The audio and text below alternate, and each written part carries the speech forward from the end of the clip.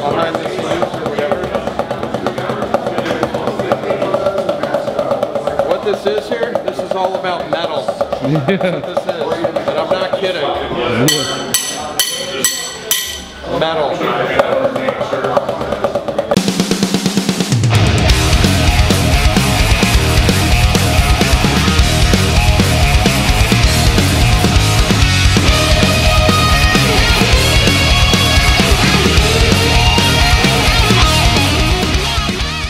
Everybody that works at Fat they're just good people. And it's rare that bands want to leave the label.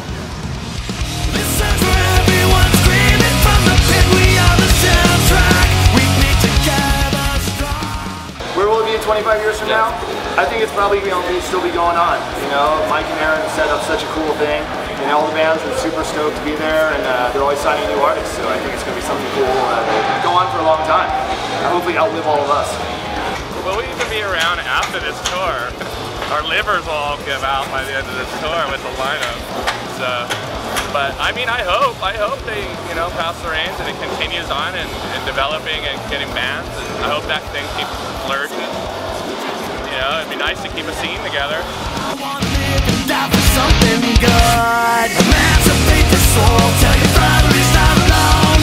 Life's too fucking short to be. We signed to Fat without having met him, I think, which is kind of cool. Yeah, that is cool. Because our demo was so good. And no, it's like the guys from Against Me and Lawrence Arms like talk him into signing us, and then we went on tour in Europe with the Gimmies, and that's when we met him. And I remember the first time we met him, we got into the backstage area and we were all smoking cigarettes. And we got in and he said, "Oh, no smoking," so we just... First day. You're just like, First time wait, we met him, I think we made a mistake. Erin, I just met her when we, that's actually a pretty cool story. When my girlfriend turned 30 years old, I wanted to go to San Francisco, and I asked Fat Mike, and he actually lent me a house for 2 weeks. So I went there with my girlfriend, and Erin invited me for dinner. Mike was on tour. I went there for supper, and she bought way too many sushis for 4 people. Like, she bought like, for like 25. We do that like once a week.